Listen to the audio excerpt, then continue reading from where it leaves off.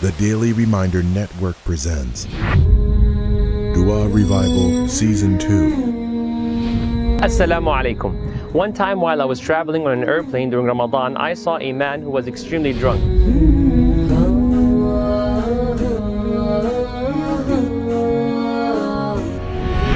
He was acting foolishly, and many people were expressing how disturbed they felt from his behavior. And we were told that he was wasted, i.e. drunk. He even started yelling at the pilot to quickly leave the gate. He's like, let's go, let's go, let's go. May Allah protect us. Once we actually had took off and we are in the air, he left his seat and he started walking. And out of everybody on the airplane, he came to me and he placed his hand firmly on my left shoulder and he said, how are you, Habibi? At this point, I was really confused and I said, I'm doing good, Alhamdulillah. Then I turned around to see if there's a flight attendant who was going to come and repress him away from me. But then the man came closer and his breath was reeking of the smell of alcohol. May Allah protect us. And he said to me the following, I'm a Muslim brother. Ashhadu an la ilaha illallah wa ashhadu an Muhammadan abduhu wa rasuluh. And at this point, I became really shocked and sad. I know many of you would want me to continue the story, but brothers and sisters, please pay attention and note. You need to realize that many times throughout your lives, you will come by people and by stories who have been afflicted. And these afflictions, pay attention, can be, for example, in one's health, such as someone being blind. May Allah cure our brothers and sisters who are blind. Ameen Rabbil Alameen. And that affliction can also be in one's religion, and that's worse. May Allah protect us.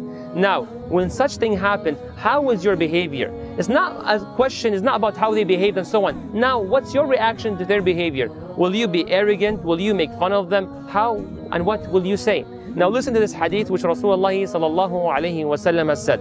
This hadith can be found in the Tirmidhi and was classified as Hasan, as authentic, by Al-Albani. The Prophet sallallahu alayhi wa sallam said, don't forget to say sallallahu alayhi wa sallam, Man ra'a sahiba bala'in, whoever sees a person who has been afflicted, faqal, and then says what? Alhamdulillah, all praise is due to Allah. Alladhi, the one who did what? The one who did the following two things. Pay attention. Alhamdulillah alladhi afani mimma ibtalaka bih, the one who saved me from that which he has afflicted you with. وَفَضَّلَنِي عَلَى كَثِيرٍ مِمَّنْ خَلَقَ تَفْضِيلًا, and the one who has blessed me greatly over many of those whom he has created. Whoever says these two statements, brothers and sisters, the Prophet says, إِلَّا عُوفِيَ مِنْ ذَلِكَ الْبَلَاءِ كَائِنًا مَا كَانَ مَا عَاشَ. Allahu Akbar. Whoever says that dua upon seeing an afflicted person, then he or she shall be saved from that affliction for as long as he or she lives. Allahu Akbar, meaning he or she will not experience going through it the same way that other person you saw is experiencing it.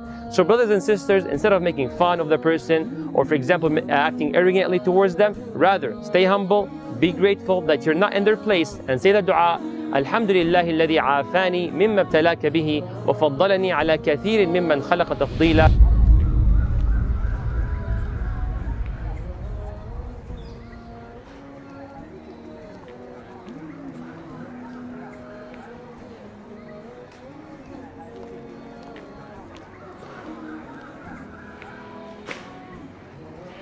الحمد لله الذي عافاني مما ابتلاك به وفضلني على كثير ممن خلق تفضيلا.